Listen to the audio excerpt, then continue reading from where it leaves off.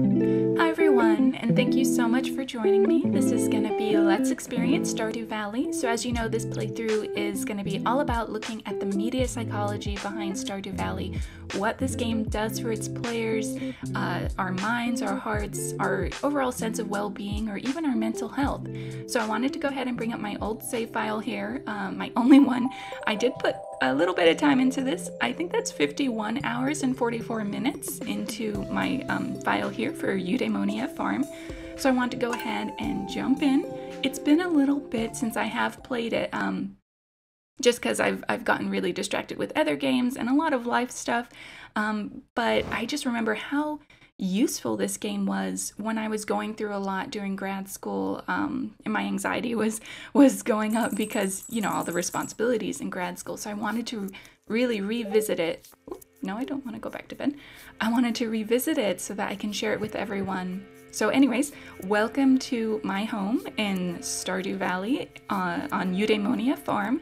If that name sounds familiar, it's because I made this save file just as I was getting into media psychology, and I immediately loved the idea of eudaimonic well-being, and so I wanted to name my farm after that because I wanted to, I guess, keep that as a reminder of why I was playing this game and what was really important to me. Anyways, so one of the first things I want to say, as you can see, I've spent a lot of time customizing my room, you know, picking the right wallpaper, positioning things exactly where I was like, okay, these colors go good here, those photos go good up there, this rug is nice here, and this globe's right here, even though I like this. Isn't this the moon table? I seem to remember. I like the moon underneath it, but I love the globe, so that was such a conundrum for me. Anyways, so the media psychology I wanted to bring up is the fact that Stardew Valley is so highly customizable. It's really awesome.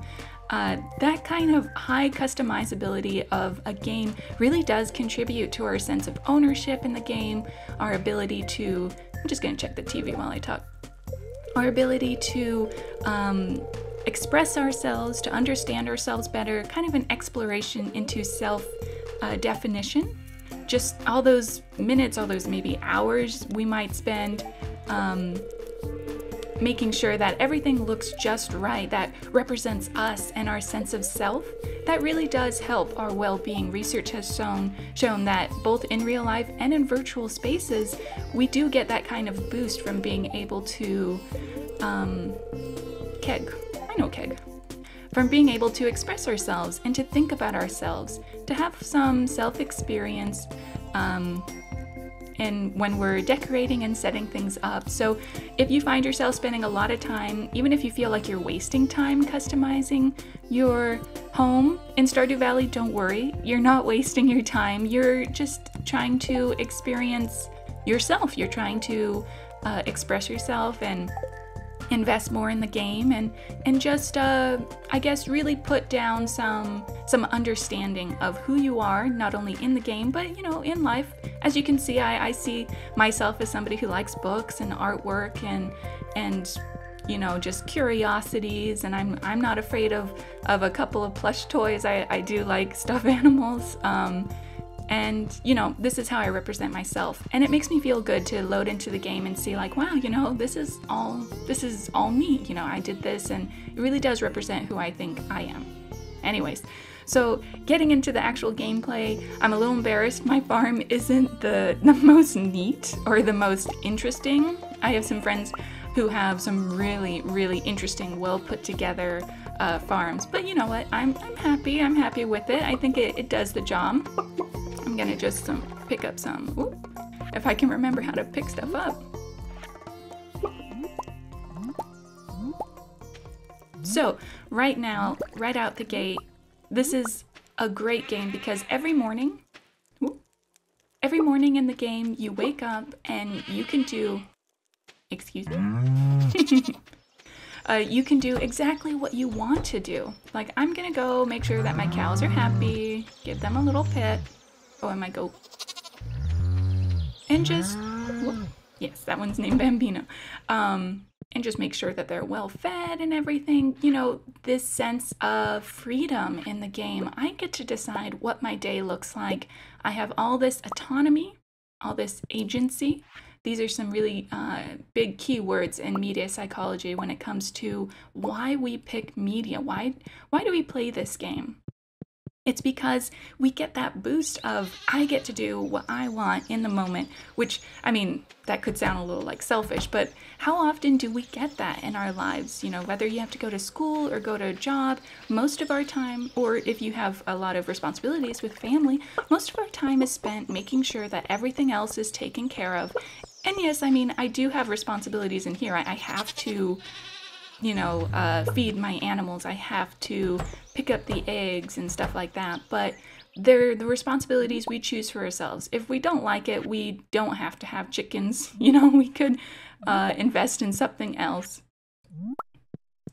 And so what we really get from this game is we get to fulfill that psychological need to just do what we want to do, that autonomy, that agency. And that's really useful for any of us, including myself, that we feel maybe a little pinched, a little confined by our responsibilities in everyday life. We feel that maybe, we spend a lot of our time fixing everything else up in our lives, making sure we're doing what our bosses say, that we're, being good significant others or family members. I was conducting a field study the other day and I found this specimen. I hope you find it as interesting as I did. Thank you, Demetrius. Very nice. I'm just gonna sell some stuff. I know I don't have to, I'll keep the bream. I'm just gonna sell it because I tend to get a lot of these things all at once, so it's okay. Anyways, so this is really useful and was super useful for me when I was in grad school. I was able to take a break from having to feel all the pressure of doing the research and writing the papers and lesson planning. I was in grad school for education. I had to do a lot of lesson planning, a lot of student teaching. There was a lot of responsibilities, both to my supervisors, my mentors, my fellow students, student teachers, but the students I was teaching, I had a lot of responsibility to them to make sure that I was doing everything I could for them too. I mean, I was getting my degree, but I also had to make sure that they were getting a good education while I was learning how to teach. I don't know if these traps actually go here. I remember when I stopped playing this, I was like, wait, where do I put these? Are they lobster traps? I don't think lobsters are in rivers, so I don't know what I was thinking. I probably have to put those at the ocean. I think they were just, the ocean was too far and I didn't want to. Anyways, so this game was super helpful for me because I was able to just, for 10, 20 minutes at a time every day when I could get myself to have some, personal time that wasn't dedicated to work or homework or lesson planning. That's nice. I was able to decide what I was going to do for the day in Stardew Valley. I didn't have to think about anything else, and that was highly therapeutic, and it really helped with my recovery, work strain recovery, work stress recovery, recovery from emotional labor. Being a teacher it does take a lot of emotional labor. So thank your teachers if they, were nice to you if they were nice to you and actually labored emotionally. It's okay to get a moderate amount of sunlight, just don't get burnt. That's so funny. Haley was just talking about getting a tan. Anyways, so apart from that, another thing that really helps with the recovery experience here is the fact that it's just so peaceful. It's so peaceful. One thing I did want to talk about before I get too far into the game was I wanted to assess my mood before really engaging with the game. My mood going into this, though I think it's a little late now, my mood has actually changed already. I'm a lot peppier and happier right now. My mood going into this, I was pretty stressed. Just a lot of work stuff coming up that's been weighing on my mind, and I guess I was feeling that kind of pinch from responsibility.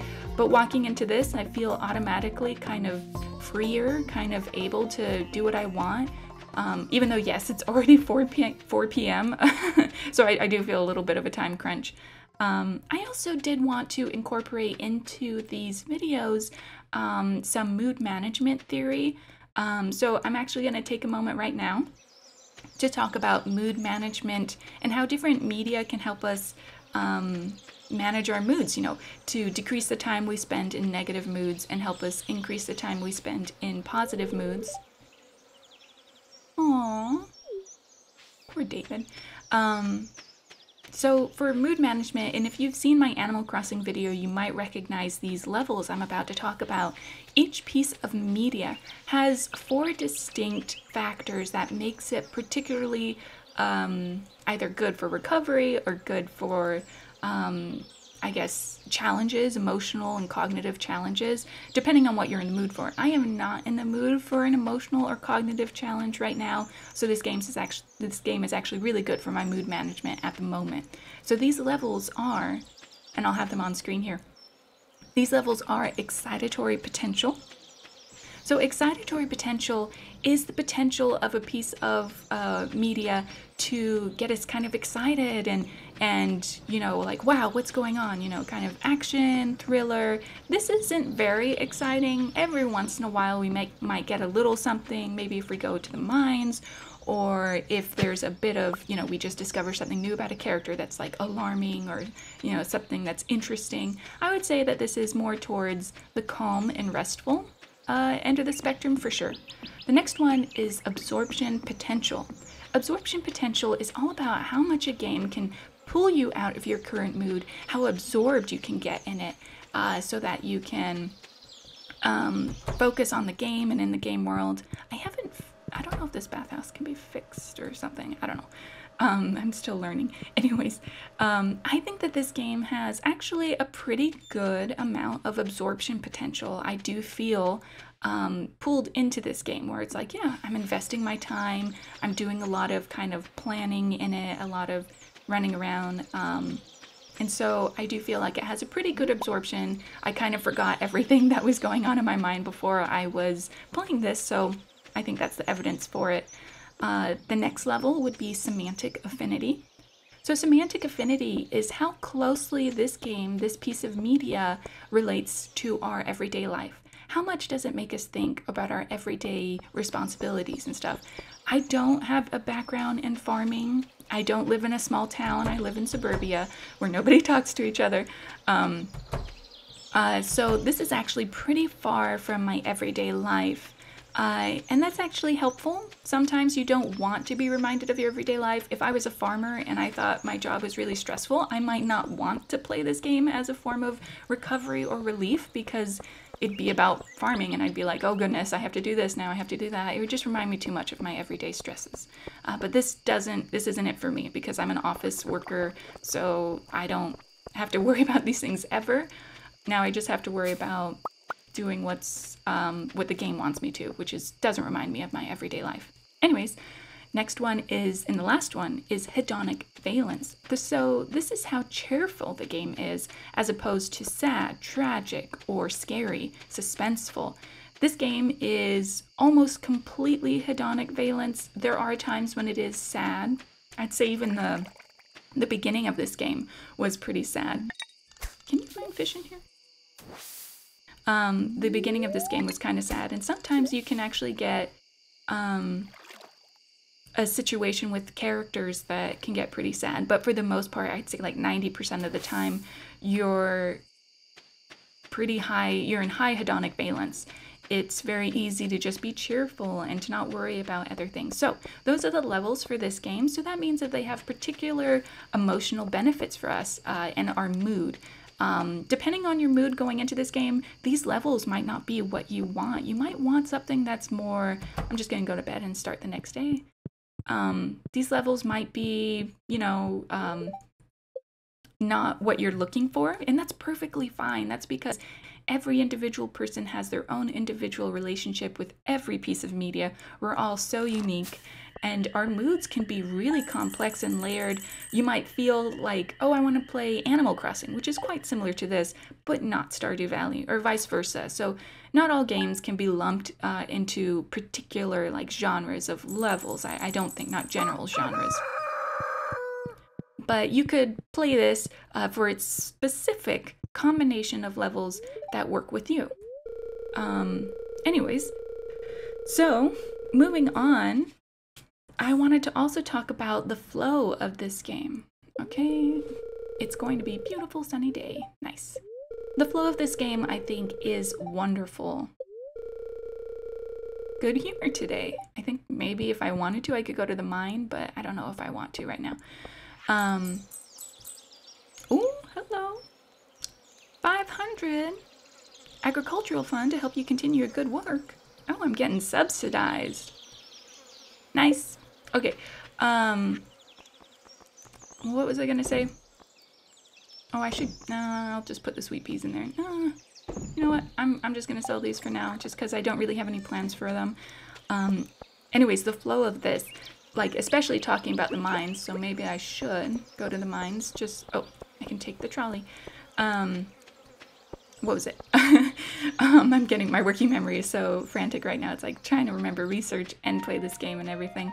The flow of this game is really good because it doesn't start off too hard. As you get more skilled, as you unlock more, you're able to do more challenging things. And the mines is a really good example of it. You can start at levels, you do start at level 0, and then you get better and better. You find more stuff, you buy more stuff, and then you can get all the way there. Just so that I can talk without being too hectic, I'm gonna start off pretty low. Ooh, what the? Hello? Ooh, hello. I didn't know that they would populate like things right there. That's nice. Okay. Now it's been a while. It's been a while since I've done this, so I'm just gonna, if I make like a rookie mistake, it's because it's been a couple months since I played this. Anyways, I wanted to talk about the flow because I think the flow of this game is also really good for recovery. You feel like just a little bit challenged, you get some mastery, some competence. If you've been feeling in real life that maybe you haven't been very masterful or competent in everyday things, like I know when I've had a bad day at work or anything really, where I felt like maybe I was like subpar that day, it really does feel good to come home and it's like, at least I'm good at Stardew Valley, which sounds kind of sad, and but it actually does give you some psychological benefits that you're then kind of reassured that you're not like a complete, nincompoop. You can figure things out, you can be good at things, growth mindset, it'll take time and practice. Like I didn't know what I was doing when I first started Stardew Valley, but I've gotten pretty good. Anyways, so I think that flow is actually really good, helps us with our self-esteem, our self-efficacy. Hopefully I'm not putting too much research down at the bottom. Oh no! Stay away! Okay. Hopefully I'm not, like doing too much with this, but there's just so many good benefits to this game and I just want to share them all. Something else that I thought was super interesting for Stardew Valley was the fact that you can really engage in these... You can really engage in these... this is an active floor. You can really engage in some parasocial relationships, which is when you have... It sounds kind of funky when I say it like that, but parasocial relationship... Ooh, excuse me?